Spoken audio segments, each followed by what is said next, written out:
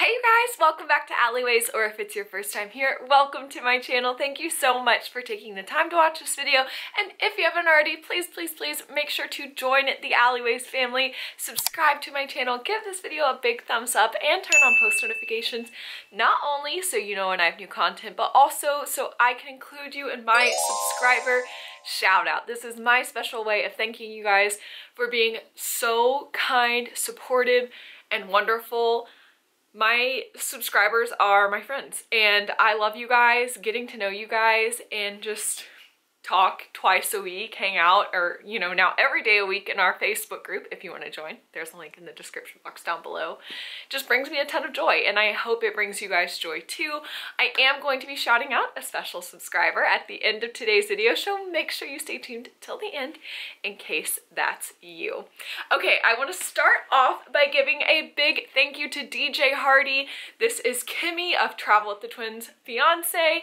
DJ, this video was your idea. So recently, I retook the sorting test to discover my Hogwarts house, and during the premiere of that video, DJ suggests that I take the quiz to see what my Patronus was. So years ago on Pottermore, when I took the Patronus quiz, I got a Husky as my Patronus. So I'm curious to see, because I know Patronuses can change over time, is mine still a Husky? Has it changed? I don't know. So I'm going to be using the BuzzFeed quiz. For some reason, Pottermore, which is now Wizarding World, is not a website that wants to work for me. If somebody can help me solve that, let me know, please, any of my techie friends. But yes, let's not wait anymore. Let's jump right into the quiz. Okay, so on BuzzFeed, the first question is for you to pick a spell. The options are Expelliarmus, Accio, Stupefy, Reducto, Wingardium Leviosa, Sectum Sempra, evil, Protego, okay, I love Harry Potter, Totem Locomotor, I don't remember that one, or Lumos. I'm gonna say Lumos. I love Expelliarmus, classic, and Accio would be really handy, but Lumos just has a special place in my heart. Next, what's your favorite Hogwarts class? Alchemy, Charms, Arithmancy, Potions, Defense Against the Dark Arts, Transfiguration, Astronomy, Care of Magical Creatures, or Herbology. Okay, so this is actually a conversation that I've had with my family before, thinking about how amazing it would be to take classes at Hogwarts and how in the books they're always so bored in class. I'm like, how could you be bored in these classes? Okay, this is going to be really hard. Transfiguration would be amazing. Potions I would be really interested in. But I think I would have to pick Charms, because to me that's the bulk of what you do as a wizard, is charm work, and that's what I would want to know about the most. So, Charms. Next question. Who's your wizard witch crush? Ooh. Cedric Diggory, Ron Weasley, Lily Evans, Dean Thomas, Nope, Cho Chang, no thank you is like the option for none of these people. Cho Chang, Neville Longbottom, Gellert Grindelwald, or Hermione Granger. Wow, I'm surprised I didn't have Malfoy as an option. Or Sirius. Cedric Diggory. That's who I'm going to pick as my crush out of those options. But if there was Sirius or there was Draco,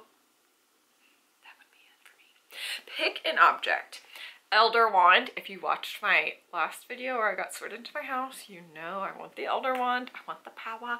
Okay, but Elder Wand, Sorting Hat, Invisibility Cloak, Firebolt, Sword of Gryffindor, a Snitch, a Resurrection Stone, a Time Turner, or a DA coin. Ooh. Okay. See, with the Elder Wand, I feel like you could do a lot of the things that these other magical objects would allow you to do. Like, I feel like you could make yourself invisible or fly or, turn back time. So I'm going to choose the Elder Wand again. Oh my, I'm being very evil. Okay, next question. Pick a drink. Fire whiskey, Veritaserum, coffee, tea, pumpkin juice, wine, butterbeer, hot chocolate, or lemonade. Okay, gotta go butterbeer. But Veritas serum could be good too. Also, I don't know what pumpkin juice would be like. Has anybody had that? Do they serve that in Harry Potter World? Is that something that they do? Can somebody let me know? Because I'm not huge on pumpkin. Like, I like pumpkin bread, but I don't really even like pumpkin pie that much. And so whenever they're talking about drinking pumpkin juice in the movies, I'm kind of plus minus on the idea of that. But butterbeer, I know is delicious. And okay, Melody Rose Leon, you guys have to go watch her TikTok. She made butterbeer on her TikTok that looked absolutely amazing. Check that out because her recipe, amazing. I also really like hot chocolate and of course coffee. Okay, if you could hex anyone, who would it be? Bellatrix Lestrange, James Potter, Dolores Umbridge, Peter Pettigrew, Fenrir Greyback, Draco Malfoy, Lord Voldemort, Crabbe and Goyle, or Lucius Malfoy? Well, to be honest, I'd be scared to hex Voldemort because he might kill me. Probably Dolores Umbridge, because she just really... Have you guys seen that meme where people talk about how she makes you hate her as much as Lord Voldemort? Like, she just... Even just this picture on BuzzFeed, I'm like, yes, I just want to hex her right in the face. Dolores Umbridge. Okay. Pick a superpower. Shape-shifting, healing powers, teleportation, time travel, ability to talk to animals, telekinesis, super strength, ability to fly, or read minds. Ooh, this is hard for me. I think teleportation would be awesome, especially for me because I have to be gone so much for work, so it would be nice when I'm traveling to be able to teleport home at the end of the day. Time travel would also be really cool. Reading minds. Ooh, you guys, this is hard. Ability to fly. Oh, why can't I have them all? I'm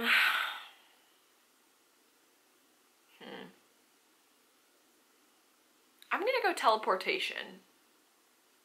But I think that it's between that and reading minds. Tough one. Pick a color.